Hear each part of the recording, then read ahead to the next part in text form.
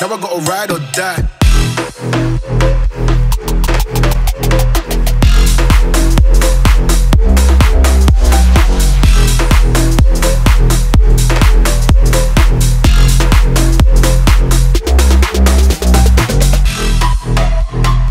So guys, we're starting today's video off with a question. Which one would you rather have? The Mark 7 ST right here, or would you have a Mark 2 ST? Which one? Similarly priced maybe these days? These seem to be going up like crazy at the moment. These, fantastic pocket rockets. These, incredibly tunable if I can get it in camera. Let me know below, what would you rather have? This one or this one? But we're starting the day off going into the garage because you guys would have seen that I've taken the bonnet off the Series 1. We have, whoa, I nearly got wet then. We nearly got wet. Cheers, mate. 911. I'd have one. I'd cut some arches into it. Not even gonna lie. I know a lot of people won't like that, but that's the way I would have my 911. But let's get on to the Series 1, because that's why we're really here. As you can see, as we pan over, the bonnet is in fact off the Series 1 because I was doing so much with the engine work. We got, as you last saw in a couple of videos ago, we got a new tank, new bits to take it back to pretty much stock. That was the whole idea here, and I wanted to make sure it was super nice under here. So we got a couple of bits aqua blasted, we got some sandblasting done, and yeah, really happy with the results. But the only thing that was really doing my head in, other than obviously a couple of other bits in the engine bay, was the bonnet.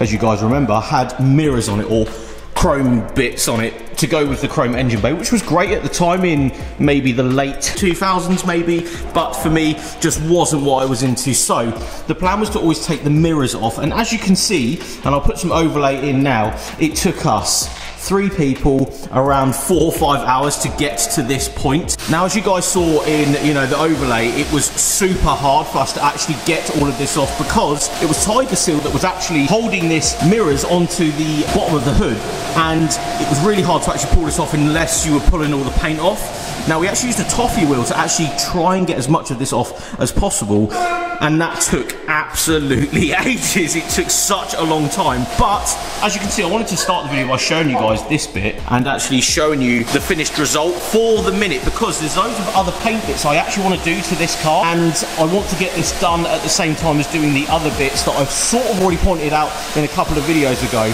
But the best way to do this was actually taking the bonnet off, because it was the underside, and actually pulling this all off, piecing it up, making sure it actually came off without taking too much of the paint off as well was such a task. It was genuinely hard, and I put the camera down just to make sure I was doing a really good job for this, just because I didn't want all of the paint coming over this more than anything. But we will respray this, I think, at some point to go with a couple of other bits, as I've already said, with the Series 1. But when was the last time you saw a Series 1 with no bonnet?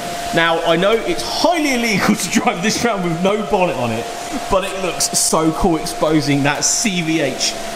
Mate, it looks so cool, especially as it's freshened up as well. I'd love to drop this down outside and actually get some really nice photos of it. So we might be able to do that, but today I should be putting the bonnet back on. Hopefully we'll get this back on and situated, so pretty much, other than the 2 caps that I've bought, this cap and that cap, which are not here yet, this should be pretty much complete for how far I wanted to go with the car at this moment. I want to drive it around this summer to enjoy this thing, so yeah, this is as far as we're going to go this side of the summer, because again, I want to drive this thing around. But towards the end of the year, we will be doing a lot more with it paint wise, and I will document it on the channel as much as possible. But yeah, as a view, what a cool thing to sort of have the bonnet off of. I know it's a really odd thing to put on camera, but I like the look of it. So if you're watching this video and you think, oh, I actually quite like chrome and I want chrome in my RS Turbo, or I want to buy chrome bits for my RS Turbo, I have many chrome RS Turbo bits for sale.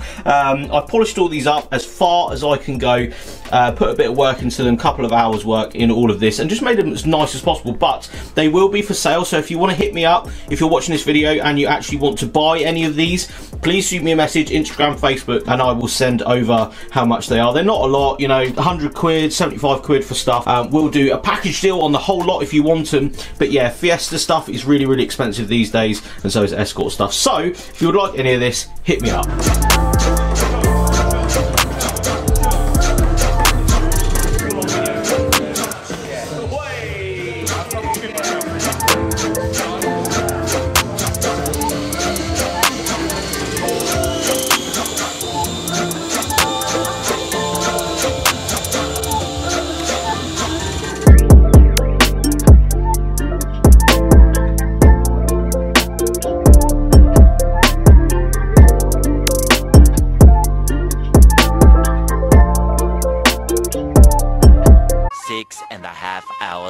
So as you can see, I'm actually going to end today with a bit of an update on my garage. Now, you guys had seen we took this from literally nothing. It was just a horrible place to pretty much put any car. My D100 lived in here, and it was horrible once I bought the Series 1. I really wanted somewhere nice to keep it, if I'm honest. So I will show you guys around quickly. We are at a point where I've just put more random stuff in it at the moment, just because I've got no other space for it. The Series 1 is, of course, at JW Auto Shine. Just getting a few bits done to the engine bay, as you've seen. So there is a few bits of like wood and brushes and stuff around, but we'll show you around because, yeah, I'm really happy with this space, if I'm honest. So we have a Get Hexed hexagon lighting system, and this is probably one of the best additions I've ever done.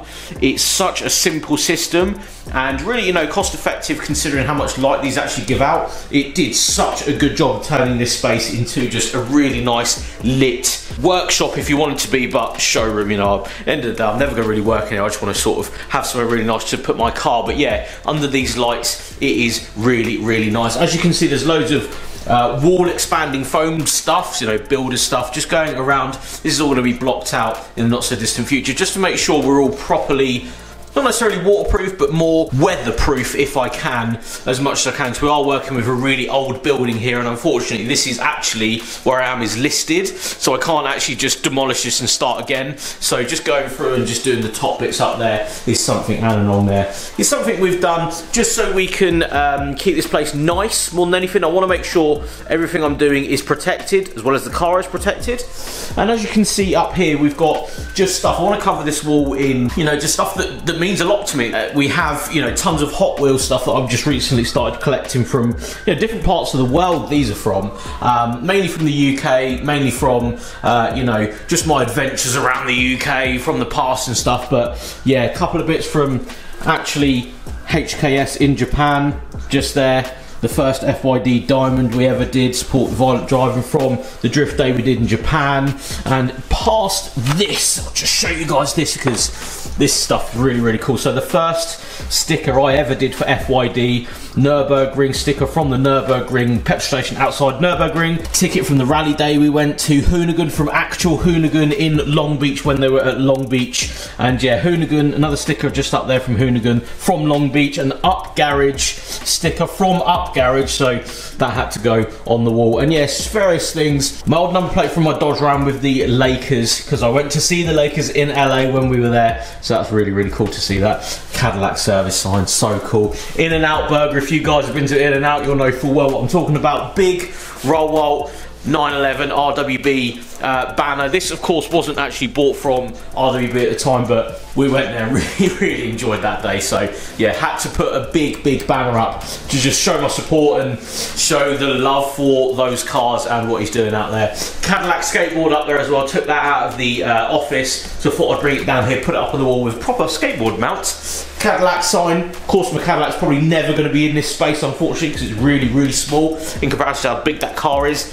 Big HKS sign, mainly because we went to HKS in Japan. It was such a good trip that I wanted to sort of commemorate that by having a big banner. A few things up here. We have the Series 1 RS Turbo that came with the car in the back, so probably one of the original ones. A Japanese train hook that would go on the back of, say, some drift cars and stuff. It's the handle from a train, really big thing in Japan. But yeah, thought I'd put my one up there. That is an actual Japanese one as well. I actually bought that in Japan. And yeah, number plate from the D100 when we had that. And just a couple of bits down here, mainly from eBay and stuff, just cool signs and stuff. And look at this, Gas Monkey Garage die-cast model, so cool. And this is actually from Florida, this number plate, although it is of course fake, it's in a UK number plate setting, and that from Hollywood Boulevard in Los Angeles. So yeah, quite a lot of things. This isn't just like some random stuff I bought. It's quite a lot of really nice stuff. And if we come over here, sorry again about the mess, we are going to get to the point where this is all nice, but yeah, stickers from actual Hoonigan and Hoonigan Autofocus, RDB LA sticker there from when I went to RDB,